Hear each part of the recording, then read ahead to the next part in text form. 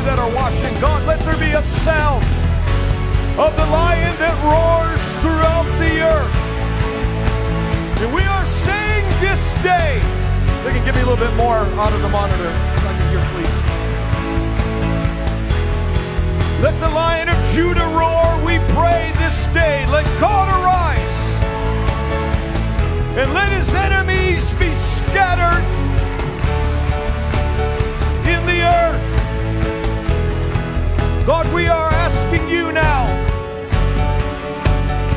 to roar against any assignment that would seek to be formed against us. And we say that no weapon formed against us shall prosper. And any word that would rise up to be spoken against us in judgment, we condemn it. For this is the heritage of the people of God. We are blessed. We are preserved. We are protected by the hand of the Lord Most High. Now I pray that you would roar and prevail in Yeshua's name. Thank you, Lord. I want to do this. If there is anybody in this room and those of you that are watching that at any time you were in a car accident or you were any kind of accident and you have a nagging injury or something that tries to hold on or remind you of that accident, I want you to raise your hand. All right? I want you to come up here. I want to lay hands on you. Let's believe God that this is the last that this thing is going to bug you. If you could just come around there. And we're going to lay hands on you. And those of you that are watching, if I could have my phone, please. This is the point of contact as the ushers are lining you up in a single file line, please. We are going to believe God. Those of you that are watching, as they're lining up here, we're going to lay our hands on them. And I speak to you that are watching, that if there is any pain in your body, Yeshua took your pain. Come on. If there are things that in your body that is out of alignment, because his body was bruised, not one bone of his body was broken, so that you don't have to have any residual effects even in your body of anything. And that you are the healed of the Lord. That is the covenant promise. So I stretch my hands towards you that are watching, towards those that are in this room, and I rebuke all pain. And I command it to come out of your body.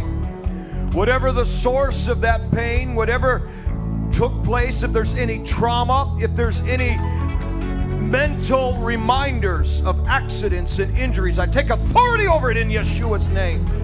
If there was any access that the enemy came in seeking to steal, kill, and destroy, we close all doors, we stop all gaps, and we cut off the head of the enemy. And we speak divine preservation. We speak life and wholeness over your body. We say no more pain, no more aches. In Yeshua's name, from this moment forward, the healing power of God goes forth. And God, we believe for total and complete restoration and healing. Let's continue to worship the Lord. Pastor Shane, I want to pray for these people.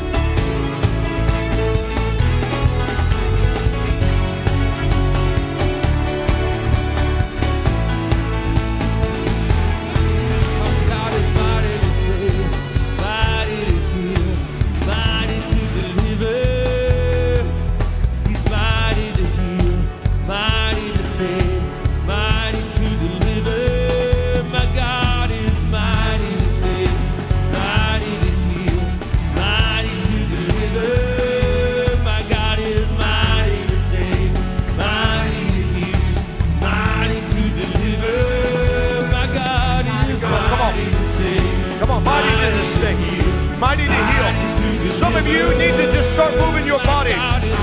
Some of you need to move your neck. Come on. Divine alignment into your bones. Divine alignment into your bones. Into your muscles. Every ligament of your body be healed in the authority of Yeshua's name. Let the lion roar. Yes, he is. Those of you that are watching, come on, do something you couldn't do before. Receive the healing power of God. Thank you, Lord. Come on, take a deep breath. Just breathe in the glory of God. His presence is here to heal, to deliver, to protect, to preserve. Thank you, Lord. We worship you, Lord.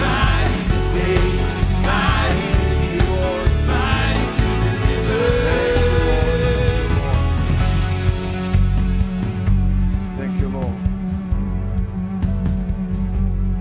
Thank you, Lord. Thank you, Lord. I don't know, I just saw something completely opposite of what we're praying about. I'm not sure if you're in this room or you're watching, but you put a contract in on a house. You really liked the house, and it fell through. It wasn't received, and you were very discouraged. And this just happened like this month. Is that anybody in this room? Matthew, you can monitor. Is there anybody there online? And God is saying, be patient, because in the month of December, just before Christmas, God is going to unwrap what He had for you all along.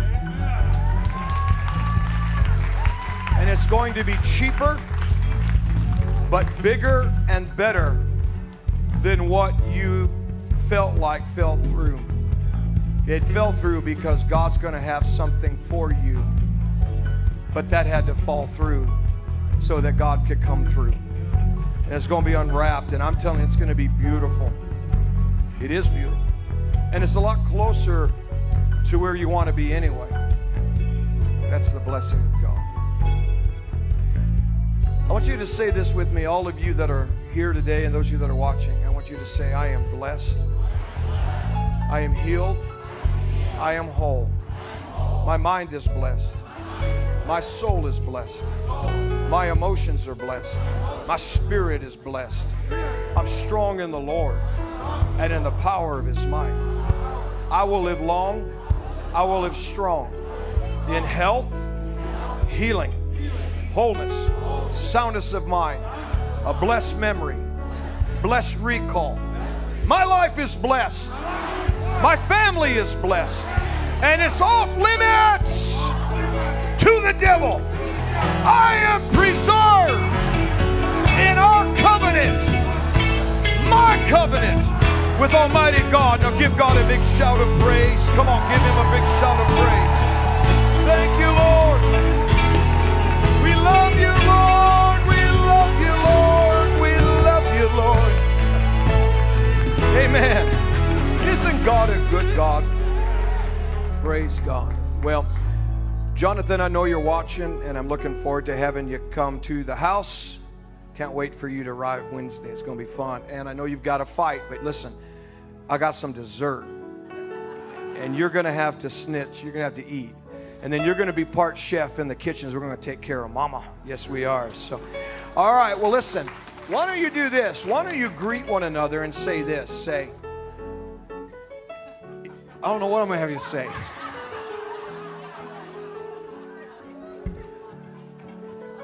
All right, let me think of something. I bet I know.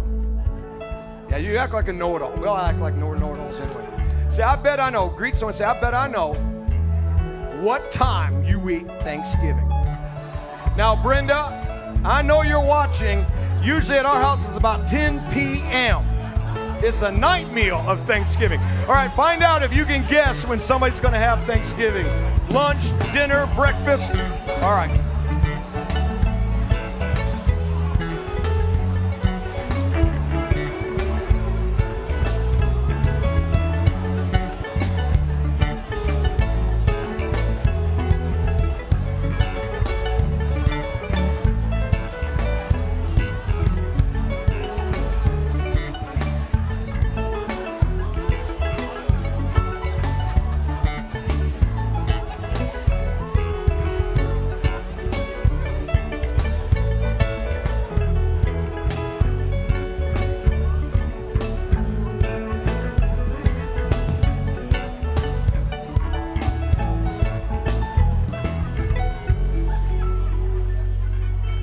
Well, good morning. If this is your first time in the building with us here at Lord of Hosts Church, I want to make you feel welcome. I also want to make sure you received a blue gift bag. If you did not get one as you came inside the door, please wave your hand at an usher. They have those available for you. Inside the blue gift bag, there's lots of goodies we've tucked in there for you, so you don't want to miss out on those, as well as a guest registry packet. I want to make sure you put that in your hand as well, so please take that out at this time. It has a picture of the stage on the front of it. Inside there, there's some information we want to send home with you, as well as a Stay Connected card on the left-hand side. Go ahead and tear it off, fill it out, drop it in the offering basket when it comes by in just a few moments, because we just want to send you a thank you for coming to see us this morning, and make sure you stay connected with everything we have going on here at the church. If you're watching by live stream, Facebook Live, Roku, YouTube, One Voice TV, we want to welcome you to the service as well. If you don't know what One Voice TV is, that is our new, what is called an OTT platform we've created for all of you out there. You can watch us live. You can watch all the archive services, as well as many, many great programs that we're putting out. Get Real with Hank, Game Changers, Daily Decree, and many more. Flashpoint is also out there for you to watch as well, so please be sure to connect with us there. That is the one streaming platform that we cannot be canceled on. We've made sure of that. We can be canceled on all the other ones, but not on One Voice TV, so you want to make sure to connect with us there. Well, as you know, as you should know, today we have a special event occurring. How many of you know about it? Well, about half of you, maybe. We have a shopping spree occurring today to help you with all of your Christmas shopping. So if you've got any family members, friends, maybe even, a little gift for yourself, you can go check all of that out if you're watching online. We also have it online as well at hankandbrenda.org. Let me read my little flyer here. We've got lots of, if you're here, we have a food truck out there that you can get walking tacos and some food and drink that you can check out in the Connect Center. And then we've got lots of different packages for you that you can purchase for kids, for each other. There's some books included in some of that, so please be sure to check all of that out. Also online, you can get lots of really good deals. We're offering some really good deals today, so please be sure to check that out. Bless your loved ones with some great merch as well as books from pastors, because we want to make sure we're sowing the word into people as well. Amen. All right. Give everybody here an online hand as Pastor Hank comes. All right. Hey, that shopping spree sounds great. And you could even shop for your enemies. Y'all are shouldn't you probably shop for your enemies? I don't know why nobody believes that. So, anyway, how many of you found out when somebody's going to have anybody after 8 p.m., 7 p.m.? Okay, early evening. All right. Morning. Anybody eat Thanksgiving in the morning? All day. No, actually, the next day is when you eat Thanksgiving. You put it in your Wheaties, try to get rid of the leftovers. All right. Well, it's my honor, those of you that are watching as well, to introduce two great friends, Paul and Brenda Crouch, as they come. I want you guys to come on up here. And they're going to talk about the anointing of preservation, protection. They were in Israel, and we talked about coming at the same time. I don't know if you remember that. I did. And I was listening to the Lord. I said, I just don't feel that I'm supposed to be. So we took one for the team, is what right, you're saying. Here you go, Brenda. Yeah. You take over, and you could set that in order. Here it is. Yeah. All right. I can't wait to hear your story. So let's give it up for them as they tell us what happened. Bless you. Bless you. Bless you. Well, thank you all. In fact, I just wanted to really start out by thanking each and every one of you, because one of the things that did work in Israel when we were there was the internet. We never lost internet. We never lost our cell connection. So we saw the service that you guys prayed for us, believe it or not, even though we were... Thank you for that, by the way. Yeah, 10,000 miles away. And it was very encouraging because... we went through a tough period of the unknown. There's a fear of the unknown that many of us know about. And we went over to Israel really during a happy season. Yes. It was the Feast of Tabernacles, which many of you may know what that is. It's called Sukkot. Exactly. And Jerusalem was packed. In fact, the tour groups were there. When we got to our hotel, the hotel was packed. The streets were packed. People were going to restaurants. It's like they do Thanksgiving, but they do it for a week there. It's really what it is. And it was really awesome, and it was happy and joyous and this and that. And on Saturday morning, we had gone to install some equipment at a new studio there in Jerusalem, which we're going to have access to now 24/7. In fact, if I can ever get Hank to go back there, we could actually go live from Jerusalem back to the church here. But we'll talk about that later. But on Saturday morning, Brenda and I were getting ready to head out to filming out in the Judean hills. She'll explain kind of what we were going to do. But we've got a little piece of video that on Saturday morning, we woke up to this. Take a look.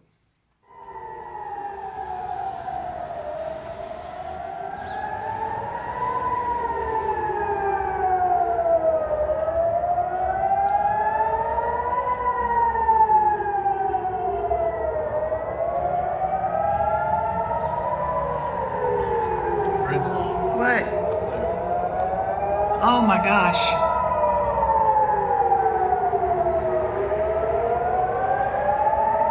So there you see in the sky. Now airplanes usually fly, if it's an airplane contrail, they're fairly straight. When they're jagged like that, you know that's a rocket. And that is a rocket coming in towards Jerusalem. And so within a few minutes, we literally heard these explosions and concussions that were life-altering. You know, we've all been around handguns, we've all been around shotguns, but the concussion of an explosion of those rockets is a whole nother concussion. And the windows in our room were literally vibrating like a bass drum. And it was really unprecedented, other than the fact we had been there 4 or 5 years ago, and rockets had come out of Gaza. They knocked them out with the Iron Dome. Everybody's probably heard about the Iron Dome. And within a few hours, everything was back to normal. But our friend that we were going to go to Bethlehem with and go to the Judean desert called us immediately. He said, Paul, in fact, he's Arab. He's an Arab Christian, and he calls me Habibi, which means brother in Arabic. And he said, this is very different. This is very... And I heard something in his voice that I thought, okay, we're not in Kansas anymore. This is going to be... And literally within a few hours, we realized a war had started and had broken out. We knew nothing about the incursion till several hours later, and that 1,500 Jewish innocent people were literally slaughtered as they came over the border there in Gaza. And what's crazy, and the Israelis are still fighting this in their own mind, the Gaza border, Israel as a whole is only 10 million people. And it's the size of New Jersey, so it's a very small area. And Gaza is a little strip about the size of Manhattan. But the border around Gaza makes the California-Mexico border look like a chain-link fence. It is 40-foot concrete walls, razor wire, a 1-mile no man's land, monitored by drones, satellite, and infrared cameras. And they still, through the tunnel systems and through the paragliders, breach those walls. And Hamas, now I'm not going to blame the Arab people, Hamas is a whole nother ballgame. Those guys, it's an ideology. It's an ideology, and those guys are lower than animals to do. And we really believe, and I think you would too, Hank, that it's a demonic spirit. The same demonic spirit that took airplanes into the Twin Towers 23 years ago was passed down a generation. And that's what took place as they breached those walls. And for us, it was a very trying time. It was a very scary time, I'm going to be honest. Now, we had faith, and we believe that rain falls on the just and the unjust at the same time. but God had us there for a purpose. Amen, amen.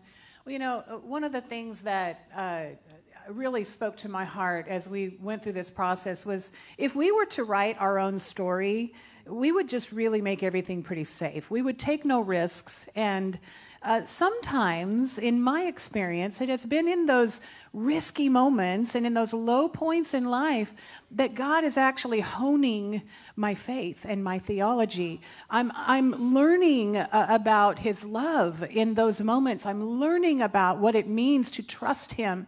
And, you know, when we were faced with these very intimidating situations, because we were in this, you know, when you're in the soil where war is taking place, you're feeling it also in the spirit. You're feeling it in the physical realm. And it's a whole different animal. It was very humbling. We are very knitted with the people there in Israel, both the Israelis, the Jewish community, as well as the Arabs. There are Arab Christians that we love dearly and consider our brothers and sisters. And so this is the complexities surrounding this are very deep. It's very difficult to understand. But one of the things that was so encouraging to me as I thought about how that, you know, we like to forge our own path, and we don't want to think that bad things can ever happen when they do. We need to understand, Psalm 37 says, "The steps of a good man are ordered by the Lord, and he delighteth in his way. Though he fall, he shall not be utterly cast down, for the Lord upholdeth him with his hand." And I know that amen, let's just give him praise.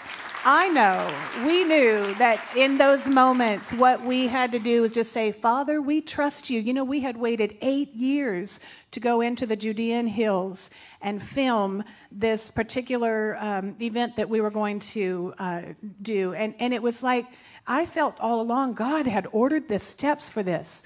It was as if the red carpet had rolled out, and then there was a suddenly that we did not understand. But in those moments, we simply said, "Lord, we trust you." And the peace of God was upon us in the thickest of it all. And we're just so thankful that God is with us and he upholds us with his hand. Amen. You know, I'm not going to get into the theology of the conflict because it's very spiritual. It goes back literally 3,000 years. We want to go back to Father Abraham. You've got, Ishmael and Isaac. And who was there first? I mean, Ishmael was the firstborn, and you cannot tell an Arab that Ishmael was not the firstborn of Abraham. Now, not of Sarah, but we all know the story. But, I mean, it's so complex on both sides, and Pastor Hank is your spiritual guide to the theology of Israel and the history and who's right and who's wrong, but I do know we saw both sides, like Brenda said, of the conflict. And there are Arab Christians there that love the Lord. They've been there 600 years holding up the banner of the cross, building the Church of the Nativity in Bethlehem. We need to pray for them too. And we need to pray for them because they're as caught in the middle as any one of us. And many of those Arabs truly feel occupied. I'm going to give you a little example. I learned from the crew here, the Omaha Indians were here hundreds of years ago in Omaha. That's why it's named Omaha. They were here first. There's no doubt that the white Europeans did not come till the 1600s and 1700s. They were here first. Imagine the Omaha Indians militarizing, organizing, and giving us all 6 months to get out. Leave the church, leave your house. We've got somewhere near Sioux City. We'll give you some land up there. You have 6 months to get out. Leave everything. That's what took place with many of these Palestinians. They were taken to other areas. They truly feel, I mean, the Jews hadn't been in Israel for almost 2,000 years. They scattered in 70 A.D., and it was the Arabs that had occupied that part of the land. Now, now listen, Israel has a right to be there. Jerusalem is the capital, and I see both sides of this. But I think we have to understand both sides of this conflict too, because there are innocent people caught in this. Who the Lord loves. Who the Lord loves. The Jews, he loves the Arabs. Amen. And we saw firsthand, we saw a report while we were there, a little 8 or 9-year-old Jewish girl died of a heart attack from fear, not knowing if their parents were going to be, killed or taken away or taken hostage. She literally, the fear gripped her so hard, she died of a heart attack. On the flip side, there was a piece of video Brenda sent me. A little Arab boy, about the same age, 8 or 9. Big brown eyes, just it looked like a little model. And he was literally trembling as he was being brought to a hospital there in Gaza because his house exploded, his parents were killed, and he did not know what to do. And they're literally walking him into the Gaza hospital. And thank God there was, I don't know who this doctor was, but he was hugging this little boy, trying to comfort him. But I know that little boy didn't know what's going on. He's 8 years old, 9 years old. His body was trembling. And he was literally trembling like a little frozen puppy. And I know for a fact that ideology, listen, we can kill people by the bushel. You cannot kill an ideology. And that Hamas mentality and that spirit that gets implanted, I think, in some of these people is passed down generation to generation. And that's what we have to pray for. That's what we want each and every one of us to pray for. Yes, pray for the peace of Jerusalem. We all know that. We've heard that scripture 1,000 times. But it's the individuals that we saw firsthand that were caught as we were what happened after the bombs went off, and immediately we were supposed to leave the next day on Sunday, and all of a sudden all the flights were canceled. Now the airport never closed. Israel, it would take World War III to close that airport. They keep it open just regardless. But our flights every day, we'd book a flight, it would cancel. We'd book a flight, it would cancel. We'd book a flight, it would cancel. And that's why we were delayed for so long and didn't know. In fact, there was a great story of a congressman in Florida, Corey Mills, right?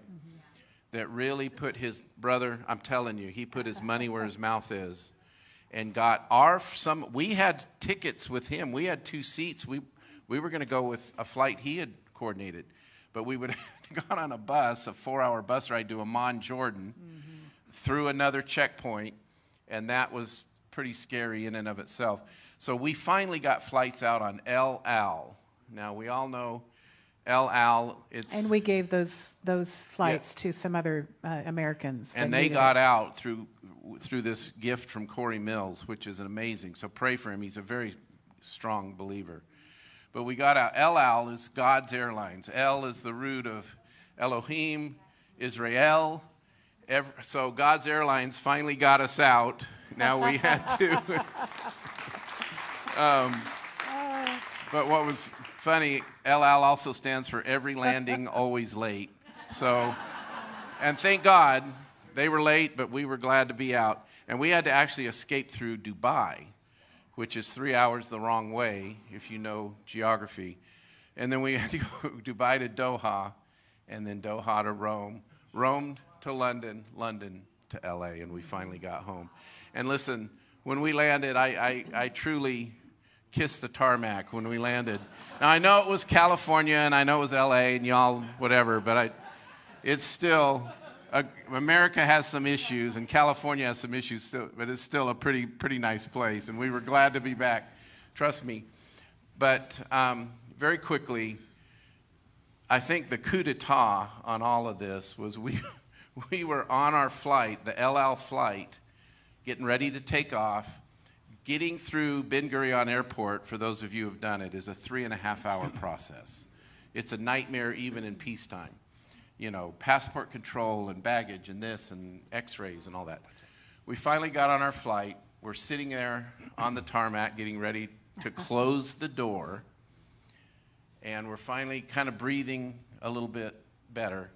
And all of a sudden, and it is God as my witness, every flight attendant started screaming, running down the aisles, "Get off of this plane now. Get off now. Do not grab your bags. Do not pass go. Do not collect $200. Get off." And literally 250 people started to go up the jetway back to the terminal. And that was the lowest point, I think, for us, realizing we're going to miss our flights in Dubai. We were going to miss all our connectors. And Brenda realized, what, on your app? That I was getting constant feeds about updates with the war, and so there was a barrage of rockets that was coming at that very moment surrounding Ben Gurion Airport, and we knew we were right in the epicenter of that. So, you know, it was just... I have to say, though, that the peace of God continued to remain with us. And I really felt in my spirit that the Lord had arranged and provided for every step of the way, and that he was going to get us out, and he did. So we were ushered back in. Everything was cleared. We were ushered back in. It was a little chaotic. You know, there's moments where you just go, and God helps you to relate to some of what even the Jews went through. I hate to say that as a comparison, because it's not. But there were moments in this whole journey that God put on our hearts, what the Jews went through in the Holocaust. And I really feel like that what God is saying right now is that we as his body have an opportunity in front of us to love people, to love them to Jesus. And our prayer is that Christ be glorified, that his Spirit be poured out upon all flesh, and that those who are in an evil agenda, that they would be awakened to the person of Christ. You know, there are people having dreams about Jesus in the Arab community. And it is our prayer that Jesus be glorified and that he be revealed in these hours. I agree. And there will not be peace. I mean, I think things will settle down. I really don't believe, we had one friend say, you realize this is the beginning of World War III and all this stuff. I don't believe that. I do believe this is the beginning of groanings. I truly believe that. But I do think we'll be back. I'm hoping we'll get Hank and Brenda back at someday. I don't know. We passed our 10 minutes up. Yeah, I know, and we're done.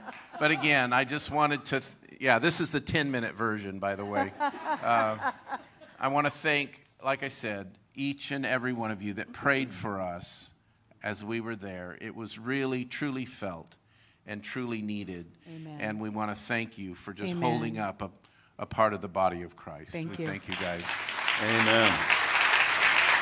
I love you guys. Thank you. How many of you are thankful for the Crouches? They've been such a blessing to this ministry and everything that happens here. So we're excited about that. Well, let's just do this morning. It's offering time. And I want to share one scripture with you quickly just to build your faith. And this is elementary giving 101. Most of you have heard it, but I want to say it again because how many of you know it's good to hear and hear and hear and repeat it? You know, some Christians only give when they have their needs met, and then they give out of that extra. The scriptures teach that our tithing should be our first fruits. First fruits means the first thing that comes in. We pay our tithe, we give our tithe, we have the opportunity to honor God with our tithe before we pay any other bills or obligations that we may have incurred. You know, I heard John Edmondson say years ago, before you ever turn the light switch on, start burning electricity and have to build that bill and pay that electric bill, you should be making sure your tithe is paid. Just a good thing to think about.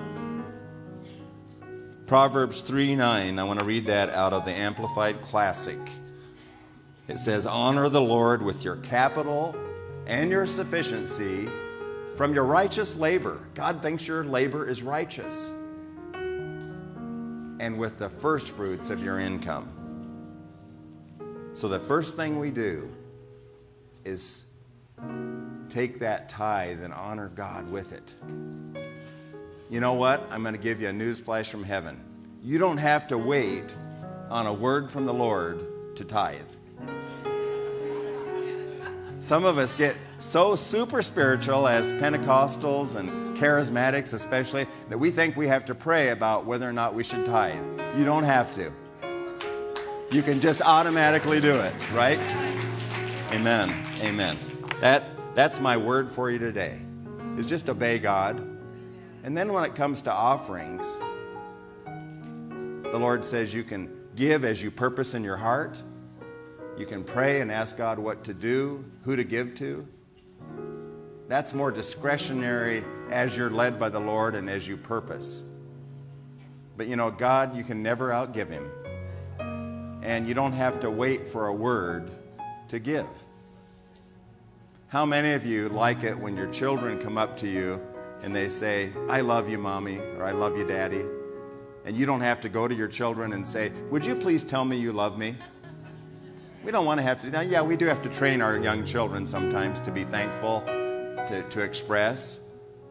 But when they get older, you just appreciate it when they just out of their heart say, Mom and Dad, I just love you. I appreciate you. And I think that's how God feels. Well, He doesn't have to give us a word to give. We just give because we love Him. Amen? And that's our heart today as we give. And thank you, audience around the world, for being so faithful to Lord of Hosts. I'm going to show you in a minute some things that are happening here on the campus that are exciting. And I know that the good news is if we obey God, He's faithful and just to continually supply our needs and give us in abundance. Amen. Amen. Amen. Praise God. Well, let me do this. Ushers, you can serve the people now. If you want an offering envelope, just raise your hand. And while you're preparing your offering, we'll talk a little bit about the new building. Raise your hand if you need that. And we'll put the giving information on the screen in a minute. But I want to give you some good information about what's happening on the building. And if you drove up today and looked at the outside, you probably saw some improvements and some changes. How many of you noticed that we have the Lord of Hosts signs up on the buildings on both the north and the west side? Let's put that up so that our online audience can see that. If we can put up a picture of where we're currently at. There you go. Okay. And you can see the sign there on this west side is up there beyond, right above the stone. And it probably isn't a close enough picture here, but they've actually put the metal behind the cross now. So that's finishing up. Let's go to the rendering of the building, of how we projected it would look. And I want you just to flash to it, if you would, for a minute. And we're really almost there. It's getting very close. We got some cedar to put on that one section, but it's getting very close. And God's been good with the weather, and we've been able to accomplish so much. The stone is on those columns that are under the canopy. The signs are on both the west and the north, and they'll be lit up in a couple weeks. It takes a little while yet to get the electrical done to those, but it's exciting to get this much done. And so much is being done in the interior, and maybe next week we'll show you some fly-throughs of what's happening on the interior also. But online audience, we appreciate your help too in completing the tabernacle. And the giving information, let's put that back up on the screen one more time. You can text to give. You can go to the website, hit the donate button there, and then you can choose where you want to give, whether you want to tithe, offerings. If you're giving towards the tabernacle, there's a section that's called Build the Tabernacle. You can specify that on your drop down. It's also on your envelope as you give today. Let's do this. Let's stand.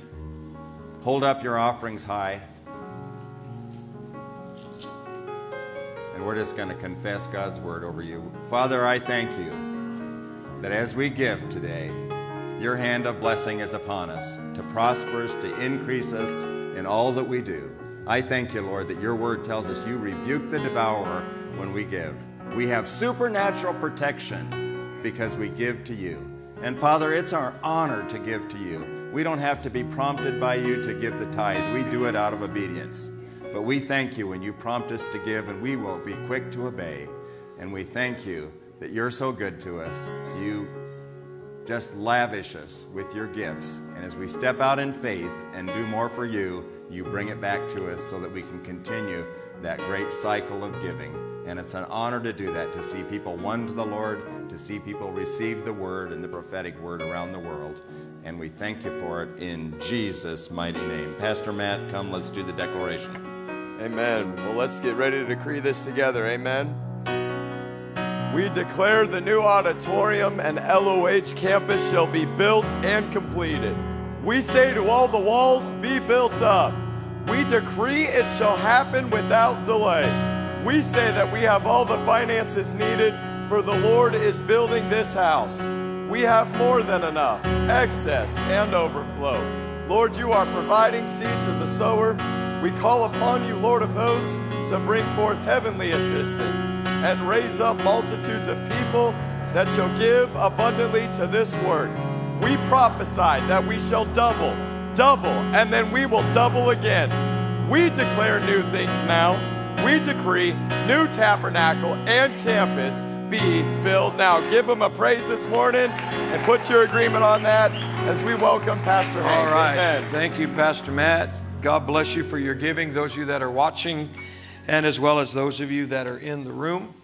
And I want to just remind you that this is Thanksgiving week. Make sure that we give thanks to the Lord. And also, we won't have an in-person service on Wednesday. We're going to have Our Heart to Your Home instead. So you can enjoy time with your family. Praise God. Well, as you're giving, I just want to go ahead and just let you know. And then I think Flashpoint is Tuesday, something like that. So that's your calendar. But how many of you know I believe in this Bible? And those of you that are watching, this book is a book that you can trust at all times, no matter what you're going through. And it's because of this book I was able to write 2 more books that I believe in, and I want to just encourage you.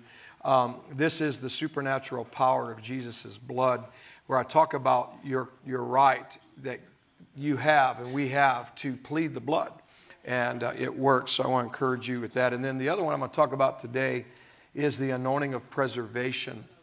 And I really, really believe in this. How many of you have read this? It's a great book. It really is a great book, so I want to encourage you to do so. All right, well, the ushers are serving you, and I'm ready to serve you now. So let's go ahead and let's get our Bibles out. Those of you that have your phone devices, make sure they're turned off. I'm just teasing you. Make sure you're turned. No, it's not turned off. Just make sure it's silenced. There you go, because you want to look at your Bible. We get it. All right, I want you to open your Bible to Proverbs chapter 2, and I want to talk about the anointing of preservation. And after what we faced this last week and different things that we were walking through and walked through, it just all the more confirms to me what I'm going to share with you today. And sometimes when things take place in our lives,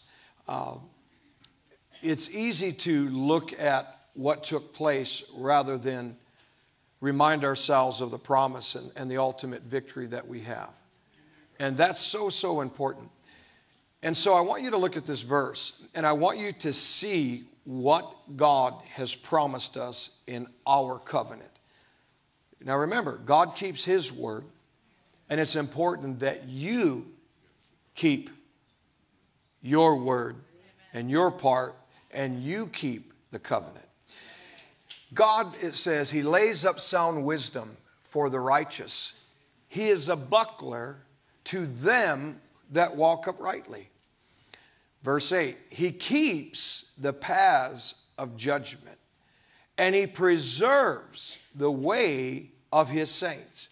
How many understand that that is part of God's nature as your Heavenly Father? As your God, He has and will preserve the way of the saints. I want you to look at yourself, or if you can't look at yourself, but you can at least say, that's me. My ways are preserved. Amen. Now look at the next one. Here's why. Psalm 37. I want you to look at verse 28. For the Lord loves judgment, and He does not forsake His saints. Remember, Jesus said that. I'll never leave you. I will never, ever forsake you. And I can tell you, I've been serving God since 1984, and I have never been forsaken by God. He has been so good. He is good, and I'm expecting His goodness this day and every day of my life. And notice the saints. Again, we just read that He preserves them. He says they're preserved how long? They're preserved forever. So preservation is protection. Preservation is to be kept from harm and danger and tragedies and calamities and accidents and injuries, right? But the seed of the wicked shall be cut off. People keep saying, well, how is this movie going to end that we're seeing in our country? Well, the seed of the wicked are going to be cut off. And God's going to preserve his people. He's going to preserve this nation. It's already in the process. And so that's what you have to stand for. You can't just look at things and base your judgment off of everything. Now, those of you that might be just online with us right now, on Wednesday, and I mentioned at the beginning of the service, Pastor Brenda and Pastor Christy were in a high-impact collision that was caused by someone else, and thank God all of them are alive. And I'll remember when Brenda, in fact, she was in my vehicle, which was a bigger vehicle. That in itself is preservation. Because, you know, it was a, you know, great vehicle. It was, I'll just say that. And that's okay. It's a material thing. I told God 1,000 times, I said, who cares, you know. It didn't matter. But when she was backing down the driveway, it was kind of funny. She made kind of a little funny face at me. I was going to make a funny face, and I was going to stop her for like 10 seconds, which probably would have made the difference. But one thing that I told myself I would not do is I would not say it could have been worse. I refused to say that, because that then is saying in my heart and to the God of my covenant that he wouldn't have kept his end of the deal. I'm not going to go there. And so when she was pulling towards the, backing out of the driveway, I looked at her and I had a really weird feeling. I mean, strange feeling overcame me. And something wasn't right. I could feel it. And I remember looking up at God. I just looked up and I said, Lord, I've prayed the blood. That's what I said to him. And I went about what I was doing. And what's amazing to me is when we face a trial, people may say, well, you prayed the blood. You prayed. Well, you got to understand a principle. Look at Isaiah 43, verse 2. You have to understand, Jesus said something that we don't always like to hear. He said, hey, in this world, you're going to have some things that are going to trouble you. You're going to face some things that sometimes you're not going to like. You may not understand. Some things will be answered on the other side. But however, we have a covenant, so we don't have to live in question. We don't have to live in questioning God or in fear or unbelief, or, you know, that we think that something automatically is going to happen to us because it happened to somebody else. No, that's not what you put your eyes on. You put your eyes on the covenant. I don't even put my eyes on the accident. I put my eyes on my covenant. I put my eyes on the fact that my covenant with God, our covenant, Father, worked. My wife is alive. Pastor Christy is alive. And the other person is alive. Amen. And it's going to have, and is going to continue to have, what God promised us. All things work together for good for those who love God and are called according to his purpose. But I want you to see what Jesus, what he said, or what the scripture says. When you pass, notice the word when. I wish it would have said, you'll never pass. But when you pass through some waters, how many of you ever been through some waters? How many of you ever been where your bills are high as you're knee deep in having to face some things? Come on, Brenda and I, our ministry did not start off easy. There was times we wanted to quit. There was times we didn't know where our next meal was going to come from. We drove junk cars. You know, I was just honored to have a new car. And I'm still honored that God gave me that vehicle, even though it's gone. It's total. Doesn't matter. It's a vehicle. And God's just going to continue to do exceedingly abundantly beyond all we could ask or think.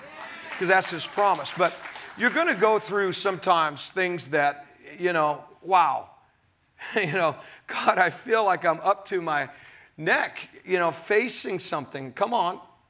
We've all been there before. And I'm not speaking unbelief. I'm a faith man. But I'm also realizing that in my life of 57 years, and in serving God since 1984, that's almost 40 years, I've been through some stuff. And I can say I've been through it, because that's what the promise is. When you pass through the waters, didn't say the waters are going to drown you. Didn't say you're going to go blub, blub, blub down under. It said you're going to go through it. I will be with you. Underline that. That's preservation. And if you go through the rivers, they'll not overflow you. When you walk through fires and trials, you are not going to be burned. Neither shall the flame kill up. That is preservation, covenant promise all over anything that we face in our life. That's what God said. Amen? And that's what I believe. And that's what I stand by. Now, I want you to see this. Look at Mark chapter 4. So what do you do when storms of life come? And on the same day when the evening was come on, notice it was darkness. How many have ever faced anything dark? He said unto them, the disciples, hey, let us pass over to the other side. So once Jesus speaks something, how many believe that you can believe him? Because God is not a God that he should lie. And so when God says things in his word, that he has redeemed our life from destruction, which we're going to look at. How many know we are to take him at his word and not get into fear or anything else? And so he said, we're going to go to the other side. Now that should have settled it for the disciples. They had already seen Jesus do other miracles. They should have known, hey, if the boss says something, that settles it. We're going to the other side. Now look at what happens. It's called life. And when they had sent away the multitude, they took him even as he was in the ship, and there were also with him other little ships. Man, that's pretty bad, the other little ships. And there arose a great storm. Notice it wasn't just a small storm. It was a great storm of wind. And the waves beat into the ship, and now it was full. Can you imagine them bailing water? And there arose a great storm. Keep going. And he was in the hinder part of the ship. He was asleep on a pillow. And they asked him, and said unto him, Master, don't you care that we are going to perish? Here's the problem. They only looked at negative. They only looked at their circumstance based on what was happened or what happened. Water in the boat. Looks like trouble. But yet they forgot. The reason he was resting is because of preservation. Let's go to the other side, and our words are going to carry us there. God's word's going to carry us there. We're going to be preserved no matter what may rise up on our journey to the other side. Now notice, if you're going to live in preservation, you've got to understand a principle. If you are going to take your covenant right of preservation, health, healing, wholeness. Come on, how many of you believe in your covenant of healing? Has the devil ever tried to make you sick? So what you have to understand is your covenant will be challenged. God's word will be challenged. Jesus said we're going to go to the other side. The devil didn't care. That's why he's called a thief. Does a thief knock on your door? Excuse me, but do you have a big screen television? I would like to borrow it. No, the thief would try to come into your house. That's where you get your 3 German Shepherds. You pull out your Second Amendment rights and you let them know they got the wrong house.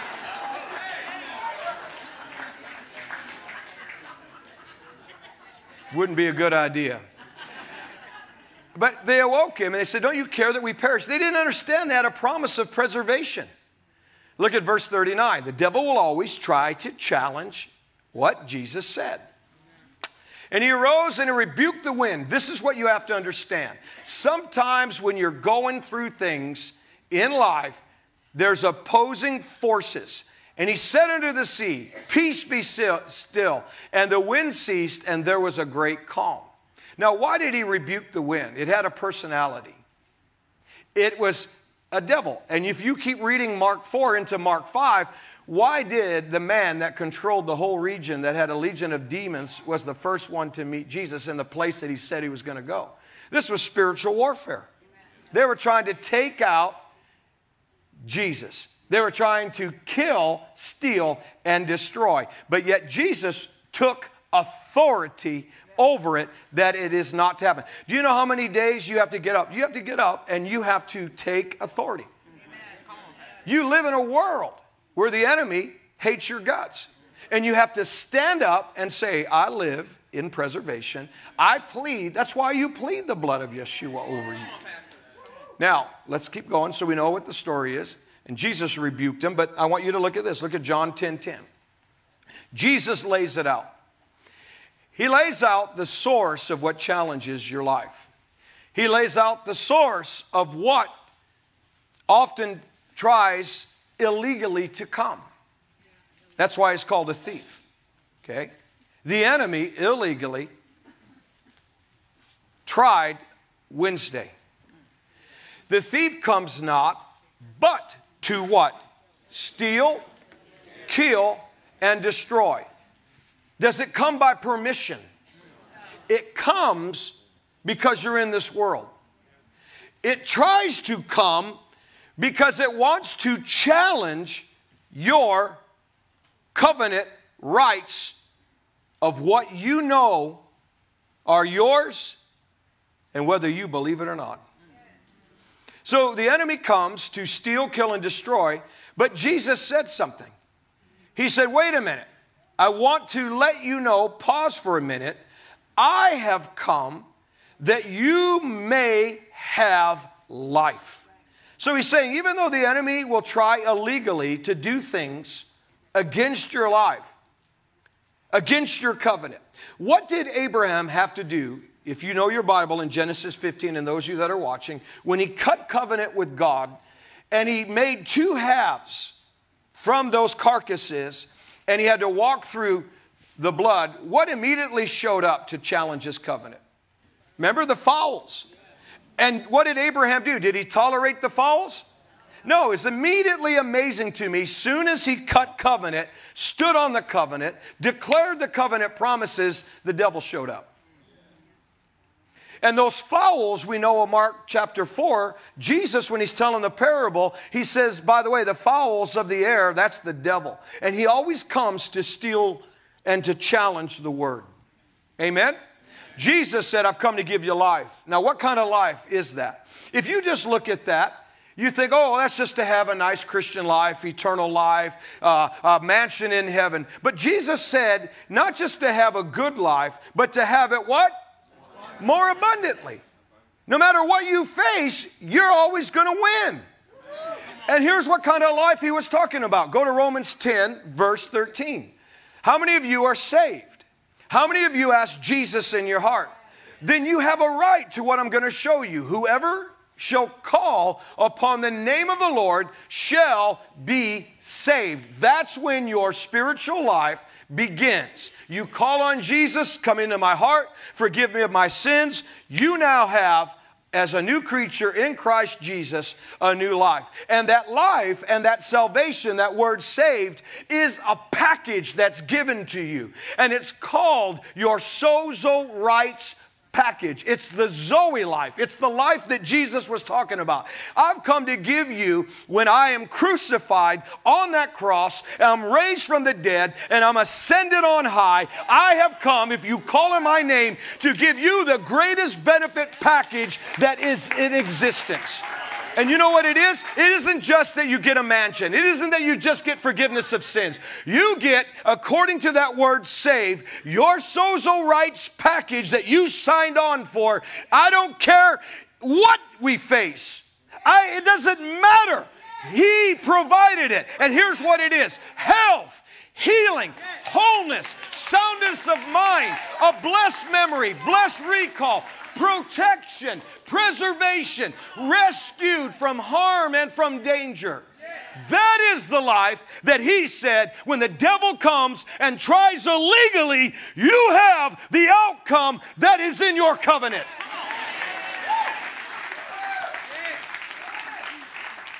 Now I want you to look here.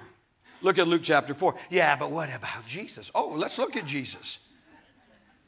Do you know that in the book of John alone, they tried to kill Jesus at least 10 times before he was crucified?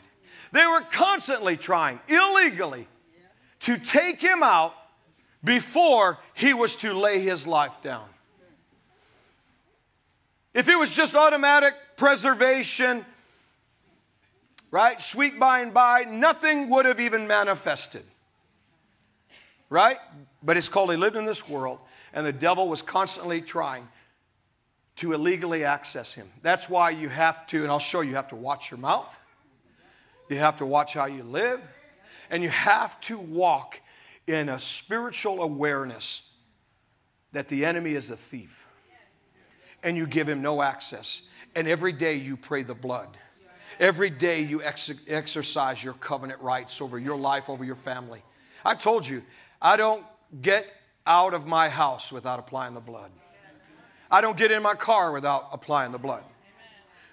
Well, but did they apply the blood? The blood was applied. The enemy illegally accessed. However, what was stronger was the blood, because it preserved, and they're alive, and they're walking and talking. Are you listening? Spirit of the Lord, Jesus said, is upon me because he's anointed me. So now he's declaring his anointing. He's declaring that the anointing of God is where? It's upon him. What kind of anointing? Well, it gives you a job description, but it's something more than that. There was an anointing, a presence that came on him. You as a Christian, it means a little anointed one. You as a Christian means that you carry the presence of God. You carry the anointing, the power of God on you. And watch this. When Jesus announced that the Spirit of the Lord is upon him, it was an anointing as a job description that you see, but it also was a presence that came over him that preserved him, as I said, 10 different times. We read about. That's just what we read about. The devil tried to kill him. But look at Luke chapter 4. Now, I want you to look at this. Look at what happens in verse 28. In verse 28, Jesus preaches a little message, says, by the way, guys, I am this Messiah that I'm reading out of the book today. And all in the synagogue, didn't say a few, everyone in the synagogue, when they heard what Jesus preached, were filled with absolute indignation and wrath. And notice what happens. Keep reading. They rose up and thrust him out of the city. Now, wait a minute. And led him to the brow of a hill where the city was built, that they might cast him down headlong. They were trying to kill Yeshua. Now, let me ask you a question. Let me ask you a question. Was this illegal access? Yes, because it said they led him to the brow. I don't think they went, shh, Messiah, come over here. Okay. They had a hold of him. They rose up the level of anger. You don't use words like thrust him out of the city if it was whistling at him. Come over here, Jesus, follow us. We want to show you a sightseeing thing. No, they rose up. They were angry. They thrust him out of the city. They were ticked off. They were illegally trying to access his life. Now, why were they allowed to even touch him? You can look at it and say, this is what people do. Sickness comes. Accidents happen. You look at the thrusting him out, the leading to the hill, and you bypass the outcome. They went to cast him headlong. I don't know why they were able to touch him.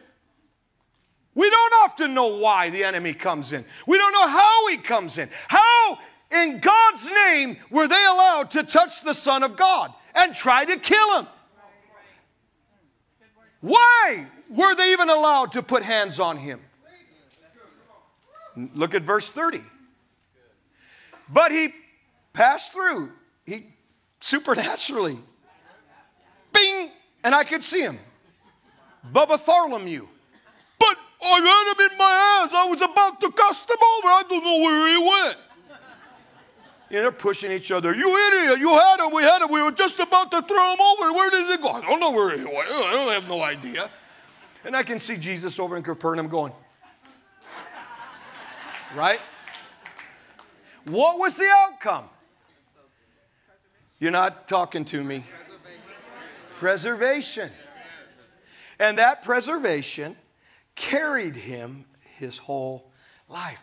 Just because things try to touch you or does touch you does not negate that preservation isn't available thereafter. And you're going to keep seeing it. Get your eyes off of what the enemy wants, and that is that you put your eyes on him. All right, let's keep going. Let's look at Acts chapter 27. Look at the Apostle Paul. So the Apostle Paul now gets in a ship, and he has a ship accident. want you to look at verse 41. Okay? He has Acts 27, verse 41. I'm waiting for them to put it up. I don't know if they didn't have it. That's okay.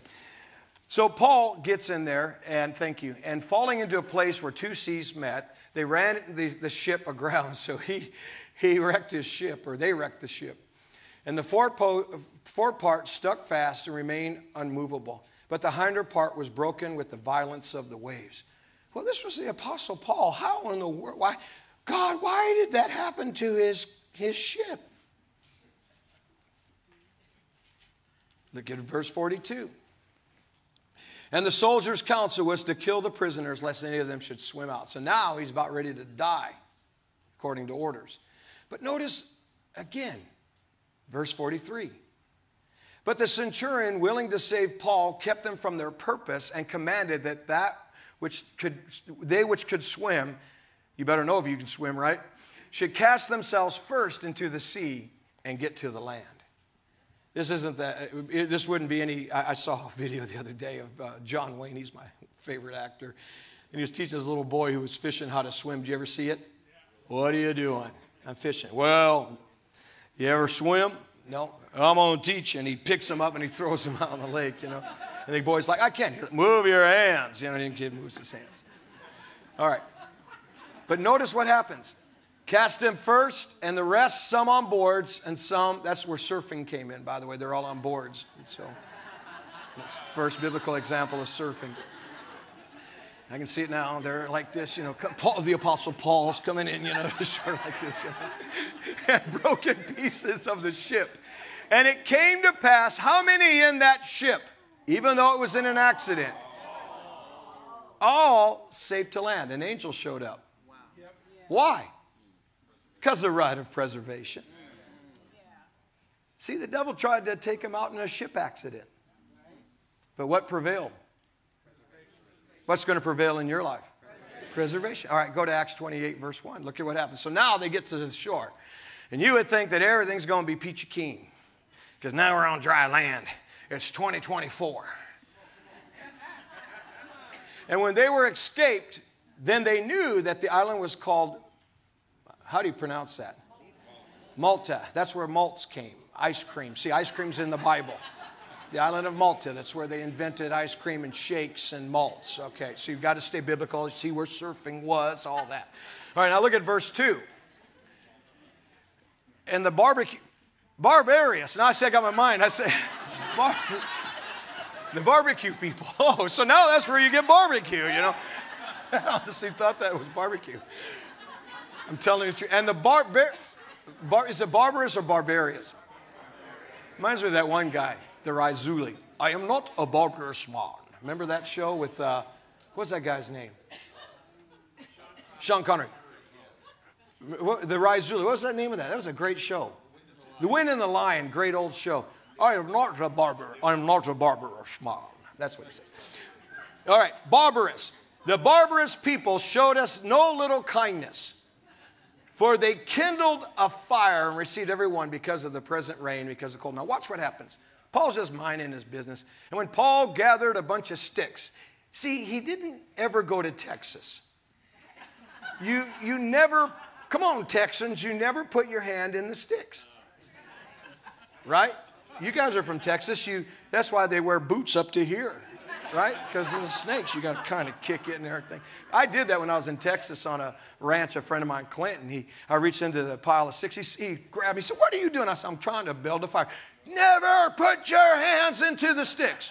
And all of a sudden, my mind, when I did, went back to this. I'm like, oh, okay.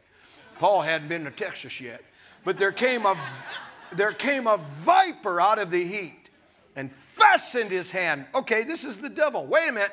How come you could even touch Jesus? How come you can now fasten your hand onto the Apostle Paul? Look at what happens, you stupid snake.